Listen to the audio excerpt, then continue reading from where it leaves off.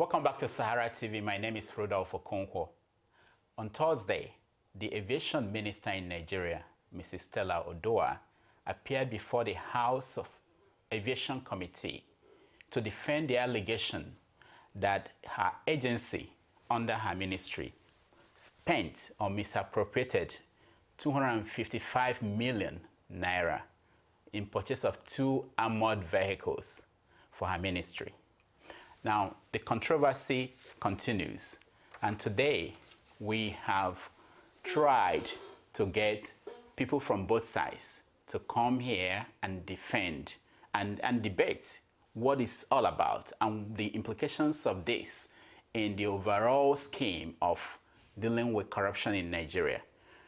We had planned to bring you Hanuta Musawa, who is one of our columnists at SaharaReporters, but she couldn't make it today. We also tried to get several other people who have expressed support for Stella Oduah, but they could not join us.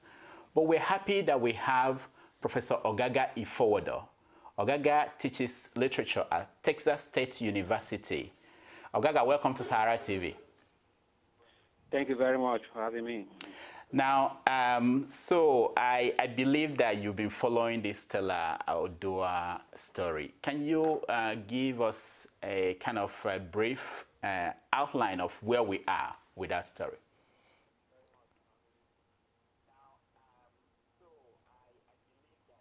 Rudolf. Yes. I'm sorry, will you take the question again? I think there's I had the Sahara TV on, so there's a delay between what you were saying on TV and what I'm hearing on the phone. Turn down the your live stream. Just listen to me. Just okay. So I actually missed. Okay. Okay. All right. Okay. So what I want you to give us now, where are we with this story? Give us briefly, where are we? How has it gone, and where are we at this point?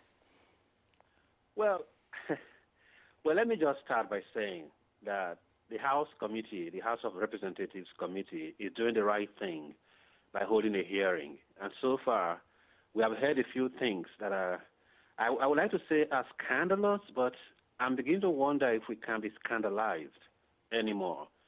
For instance, we've heard the minister herself explain, try to defend the indefensible by claiming that she didn't order those vehicles. All that she did was to direct the agency under her to do, quotes, the needful, to do the needful. I don't know who she thinks she's speaking to, whether she thinks she's speaking to imbeciles. And I'm sure a Nigerian minister is entitled to believe that Nigerians as citizens are imbeciles. They are so stupid, so their brains are, they have no brains, in fact. They've been lobotomized. They have no brains. So if she tells her that she just directed the agency, do the needful, and then the agency decided on their own that the needful thing to do was to import bulletproof luxury vehicles, which will promptly disappear from the custody, of the agency. If that's what the needful is, and that is her explanation of how those vehicles came to be imported into the country under her ministry, then I will have to say we are nowhere. We have got nowhere.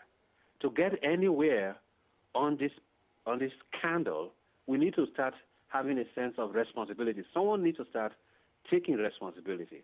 Someone needs to start shedding, even if it is just crocodile tears, some tears of penitence. Somebody needs to start showing a sense of shame, a sense of utter, embarrassment, saying, an apology to go with it. We are sorry that at this time of our nation, when resources are so lean and scarce, that our educational institutions are so rotten that for the past few months, there has been no learning in the universities. Lecturers are on strike, and they can't find the money to rehabilitate the institutions, to improve learning facilities, to pay living wages. And at this time, at a time more directly related to our ministry, when planes are literally falling from the sky, like broken kites, I suppose I'm beginning to use some of the language I will be using in my column, which I was in the middle of writing, and I had to leave it, to have join the us. conversation. Now let me ask you, to join you. Did you hear, from listening to her reading the speech she made, did you hear any justification for the purchase of these two vehicles and why they cost that much? First of all, I have not bothered to listen. I've tried to follow the transcripts, the reports in the newspapers. I've not even bothered to listen to her because I feel I'm going to break my television, if I stand in front of it to watch her utter a word from her mouth. So I've decided to, keep some distance. No, there has been an explanation. The only explanation we've had so far, the closest thing to a plausible, sensible, minimally reasonable thing that you could want to have to import two luxury vehicles, even if they were not armor-plated, even if they were not bulletproof, just the fact that they're importing luxury vehicles, and the reason being to convey visiting dignitaries to Nigeria from one place to another while they're on the official duty. That explanation flies in the face of any logic. In what country do you have to import, special luxury vehicles to transport? And we're not talking about heads of state, by the way. We're not talking about heads of state. We're not talking about diplomats, say ambassador, who is a representative of another country's head of state.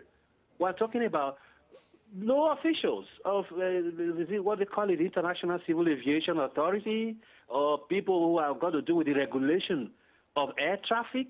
You have to transport them from one place to the other in Nigeria in bulletproof luxury vehicles. Now, let me ask you, because she was claiming that they followed due process.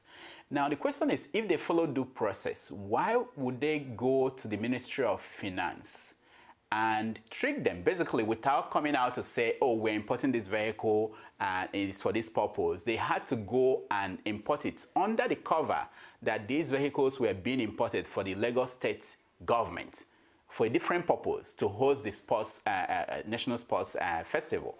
So why would somebody who is doing something properly go that route? Rudolf. Yes. The problem here is this. Let's even forget about all that we have learned so far, the devious methods they used to obtain waivers to get the approval. Let's even forget all of that. Let's even assume that they did in fact follow due process. Let's assume. The question will still be, why on earth would they think that the purpose for which they were importing the vehicles was a legitimate purpose for which vehicles needed to be imported? That would be the question. So there must be some vehicles already owned by her ministry or by the agency, in this case now the Federal Aviation Authority, FAN, owned by them. Why weren't who decided that those vehicles weren't adequate to the needs of transporting visiting dignitaries from point A to point B in Nigeria? That would be the first thing. Then the second thing would be, okay, so now you've asked for approval. How is it that at each step, the Federal Ministry of Finance, the National Security Advisor, and all those other stations in the government within the bureaucracy that we are learning how to give approval, how is it that none of them was able to spot, what was going on? How is it that none of them was able to query the humongous, mind-boggling, highly inflated price for the vehicles? Where were the quotations? Where were the tenders? And which was the lowest? Which was the highest? What was the justification for each of the items? What needed to be done to suit these vehicles to these all-important security needs, which made it necessary to even order bulletproof vehicles in the first place? Who approved each of those items that added up to these mind-boggling, price for the vehicles? So whether we assume that due process was followed or not, there are tons of questions to be answered at each step. So it doesn't matter at this point whether due process was followed. Because if due process was followed, the question would then be, what is due in that process? What makes that process a due process? If it cannot spot these obvious discrepancies. Now, there's another question that people are asking. Why is this committee handling this? Why not EFCC? Why is it not given to agencies that deal with issues of corruption and misappropriation of funds? Well, I guess for me at this point, I'm not too concerned about that, to speak the truth, because first of all, if we had a proper House of Representatives, if we had a proper National Assembly, that, of course, is the first place where we should hold hearings of this nature.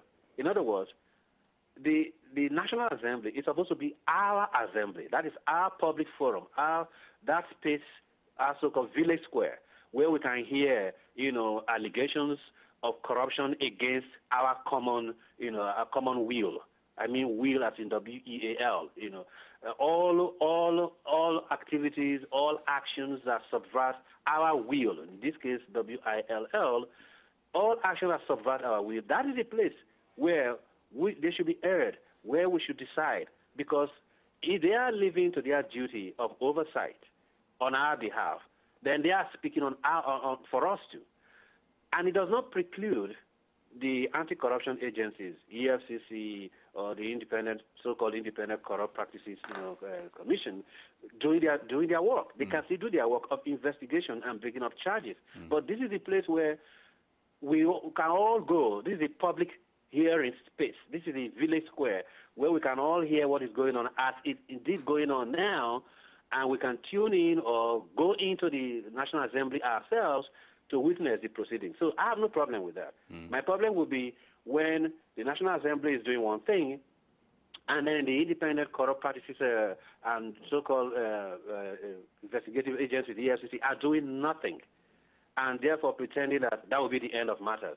So that is when I would have a problem, but I don't see any consistency, in the public, hearing being held by the House of Assembly committee. Yeah, because people who are worried about us that are saying that the other hearings they've had in the past, like the Farouk Lawal hearing, the Obasanjo 16 billion power plants hearing, that basically nothing comes out of it. So it ends there if they are allowed to be the one that will handle these situations. Yeah, but neither does the EFCC have a sterling record. How many ex-governors have been prosecuted since Obasanjo left power? How many ex-governors who have left power and no longer enjoy immunity have been prosecuted? How many other cases of corruption are gathering dust, in the EFCC or the independent ICPC? So it is neither here nor there. It doesn't. None of them inspires confidence. But to the extent that we do have an opportunity to hear some explanations, however disingenuous, however misleading, however patently false they may be, at least that's an opportunity for us to hear from those directly involved in this scandal. For instance, the whole idea, and I've quoted those words a moment ago, of the minister saying all she did was to ask her department, or the department under her, to do the needful. That is already quite a lot, explaining quite.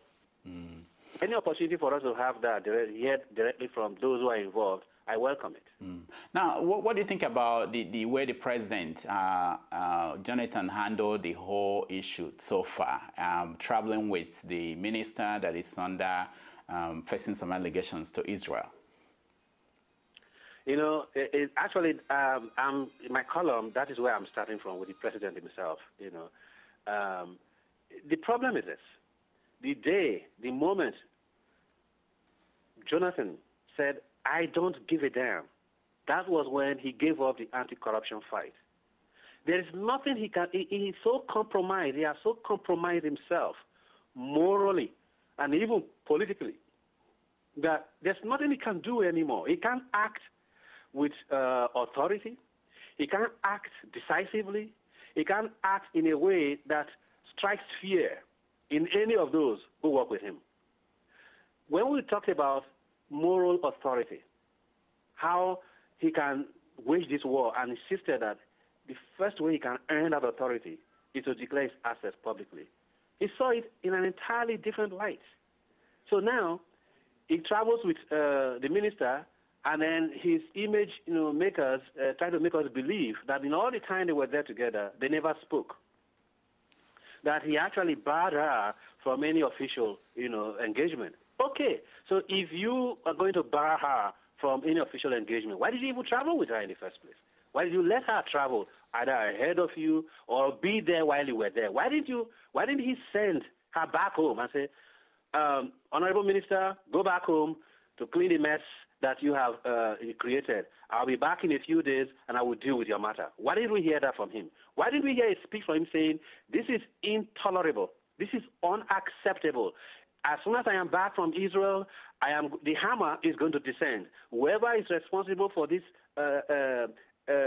abuse, this scandalous abuse of power is going to have to pay. Somebody's going to pay a price for it. That's the kind of language we hear for someone who has the moral authority to speak and deal with an issue, with corruption, on any issue at all, of malfeasance, on any issue that has got to do with the well-being of the Commonwealth. That is how we hear a leader speak.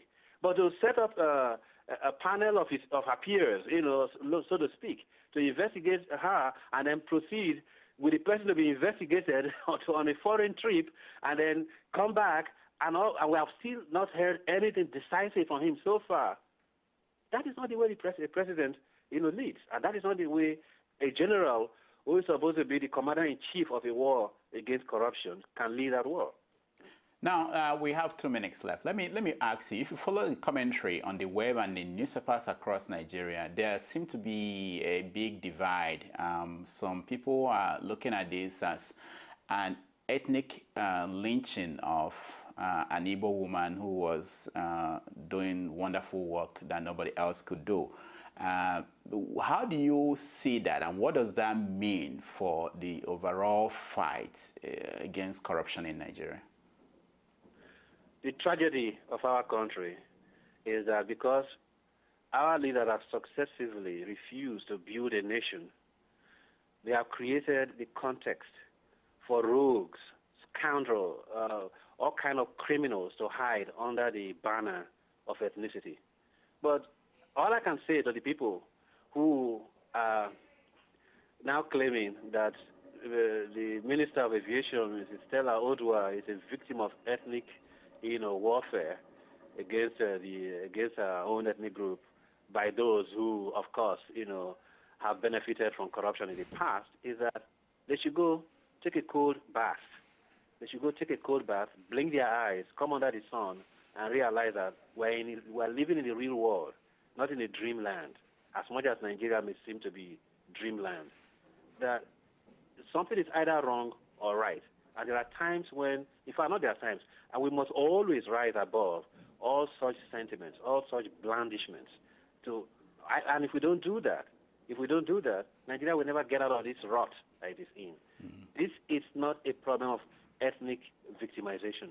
This is a problem of somebody who has done something scandalous, so scandalous that even our own ethnic group should be ashamed of her. They should disclaim her. They should say, this woman does not represent us. These are not our values. Unless those ethnic jingoists, those who are trying to defend her, can. It's an Igbo quality. It's an Igbo value for a public official to misappropriate the common property, convert it to her own use, and then be praised for it. Unless that's the claim they are making, they should shut up. They should go take a cold bath, come into the daylight, and realize we're living in the real world. All right. Thank you, Ogaga, so much for joining us. Thank you for having me, as always.